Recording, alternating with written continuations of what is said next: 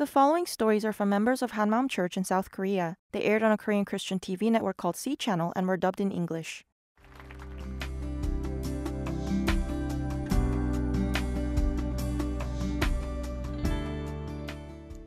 Hello, I am Jiyoon Lee from Hanmaum Church in Chuncheon. When I was young, my family was poor, so all I thought about was money, money, and more money. I grew up saying making tons of money is everything. But then I met the risen Jesus as Lord. He set me free from money and changed me into a missionary for young souls. I'd like to share my story with you.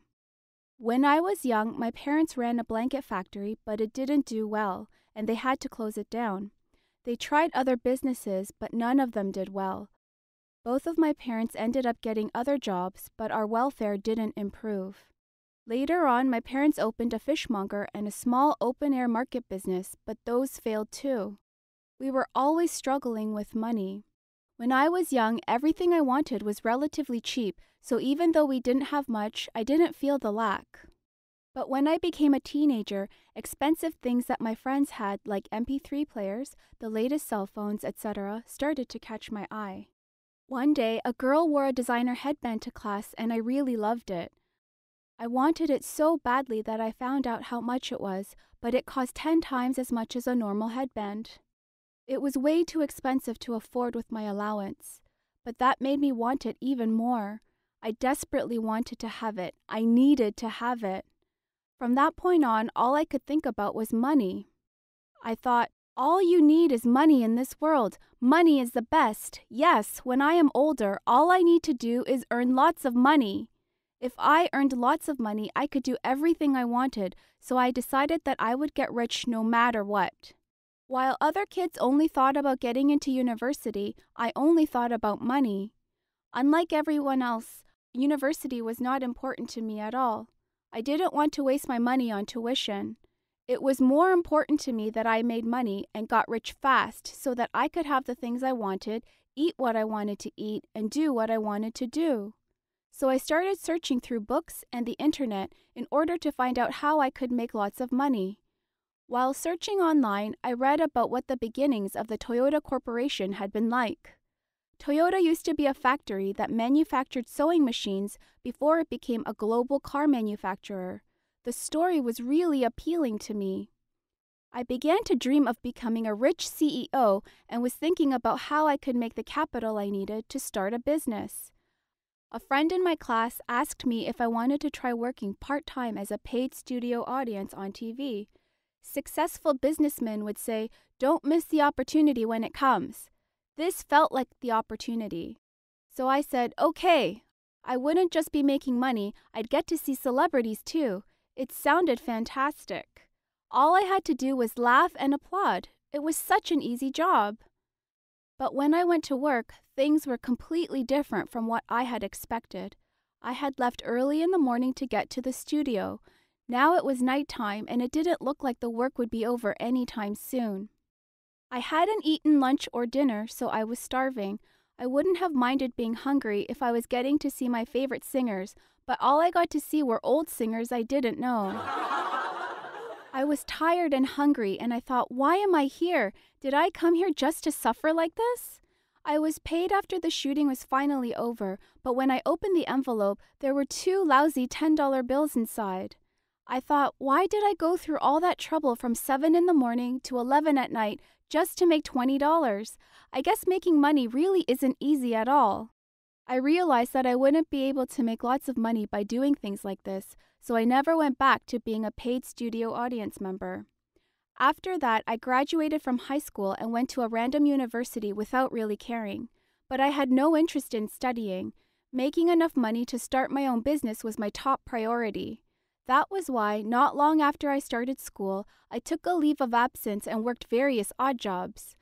I worked in a movie theater, made pizzas, packed stationery in a warehouse, distributed leaflets, worked as a cashier and an office assistant, worked in a cafe, etc.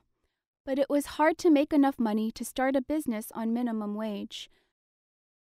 There was another reason why I had to make lots of money.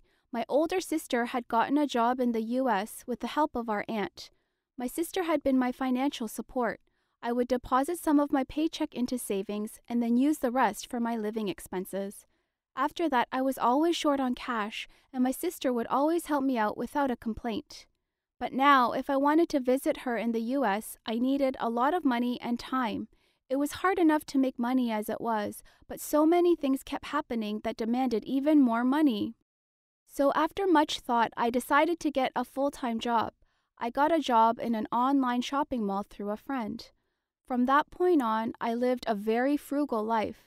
I didn't go out with friends, cut myself off from everyone, and just concentrated on saving up money. After all that effort, I was close to achieving the goal amount I wanted in my savings account. Just reading the amount of money I had in my savings account made me so happy. I felt like I was one step closer to fulfilling my dreams. But right around that time, something happened to my parents and they urgently needed money. They asked me how much I had saved up. When I told them, they immediately asked me to lend them the money I had worked so hard for.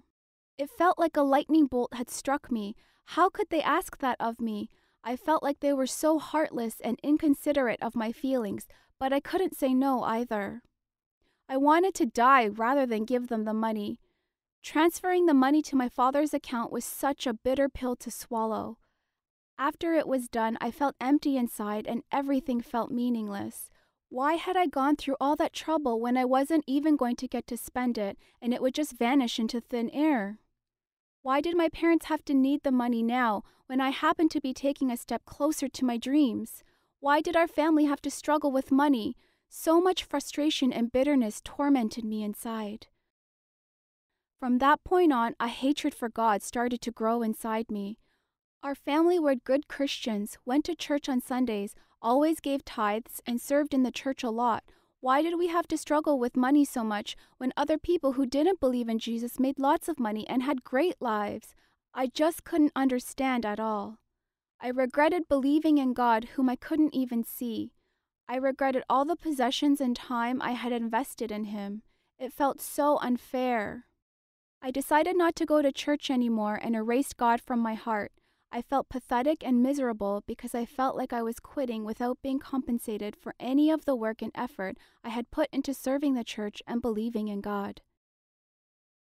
Also, when I couldn't see how my dream of making lots of money and getting rich could realistically be accomplished, I felt a sense of loss and despair, and life became miserable.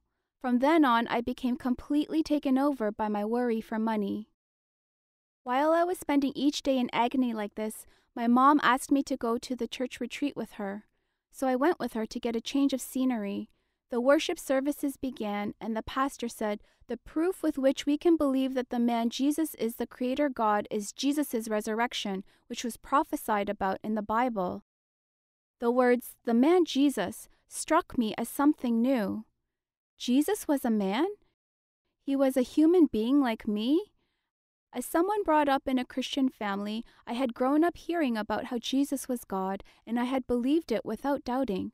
But that day it was different. I remembered the scene of Jesus' death from the film The Passion of the Christ. The one who had hung on the cross had felt suffering, pain, sadness, and all the other emotions I could feel. Every nerve and cell in my body reacted to that realization. He had been a human being. That one sentence pierced my heart in a way I can't describe. During one Saturday worship service, the pastor asked us, "Do you believe that we were bought by the blood of Jesus? Do you believe that the Almighty rose from the dead and is in your heart as your Lord?" And I answered, "Amen." He then asked, "Do you believe that all of your possessions belong to the Lord?" But I didn't want to say amen to that question.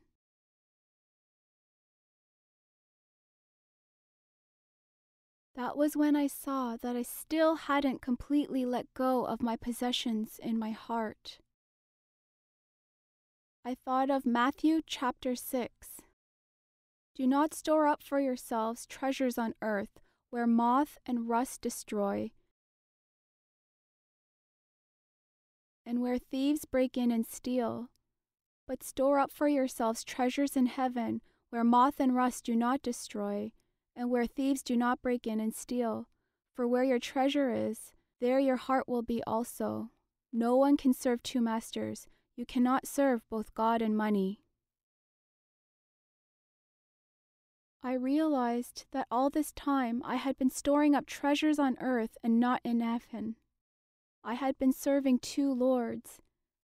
It felt like God was asking me, "Who is your Lord?" That was when I finally realized that Jesus was not the Lord of my heart.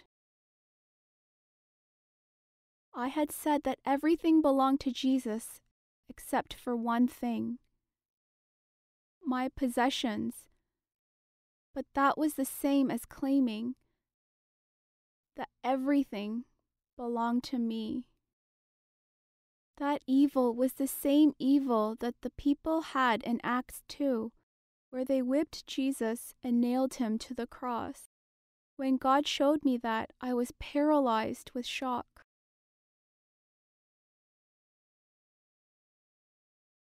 What should I do? What should I do?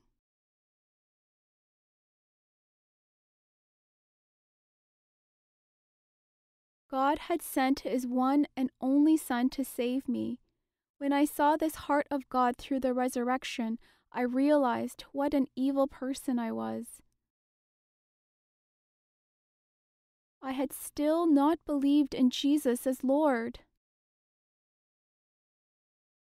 Before the Lord, who had accomplished everything through his resurrection, I had been my own Lord and had not believed in him, using money and my circumstances as my excuses for hating and ignoring the Lord. With all my heart, I knelt before God and repented of the sin of not believing in Jesus as my Lord. I told my friends the fact that the risen Jesus was God and the joyful news that he was my Lord. Also, I prayed every morning that I'd be a missionary for the Lord and went out to share the gospel on the streets with the members of my church body. Then, a Sunday school teacher in my small church asked me if I wanted to try teaching Sunday school for kids in kindergarten. I believed that this was God's answer to my prayers and said yes. A new semester began and I was in charge of a class with 5-year-old children. I was so nervous during our first lesson that all we did was greet each other and introduce ourselves. I felt so burdened about leading a class by myself, and I was anxious that I wouldn't be able to do a good job. I prayed about it, and God let me remember the verse in Philippians 4 that said, "Do not be anxious." I taught Sunday school as I prayed with this verse. I wanted to give presents to the children in my class, even though I was not making money at the time, so I prayed with this heart. God, I want to give presents to the children you have entrusted me with, but I don't have much money. I am not hoping for a place that pays a lot.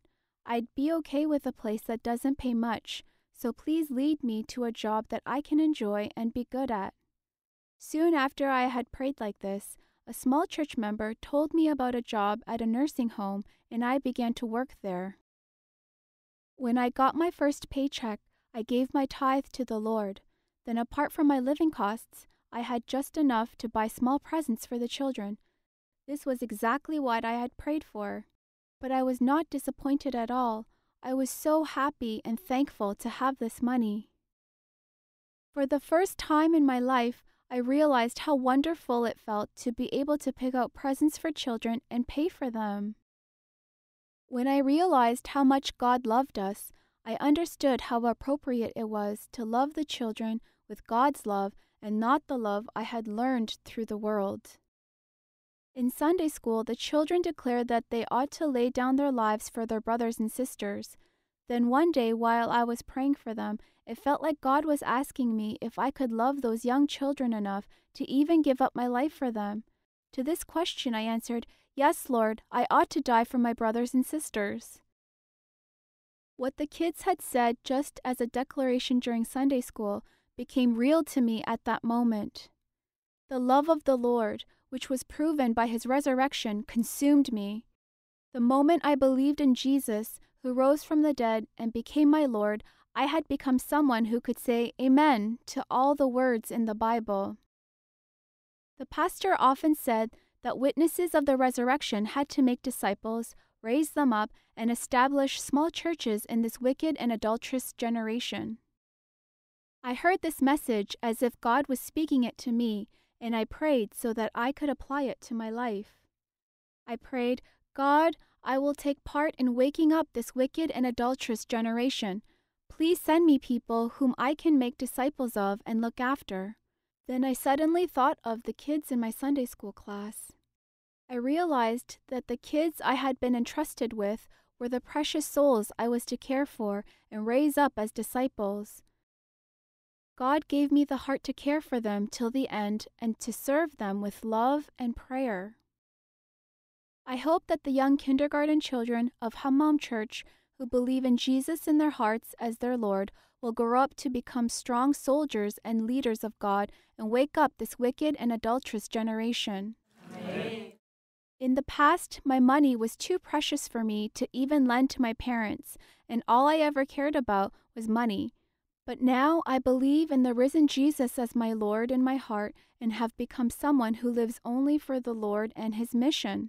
Now I serve the Lord's precious young souls with love, and I'll live the life of a missionary who cares for them. Jesus, I love you.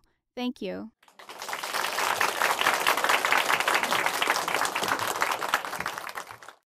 If you'd like to see more stories about how the gospel changed lives, visit us at facebook.com/HMUOnlyJesus or Google us at HMU Only Jesus.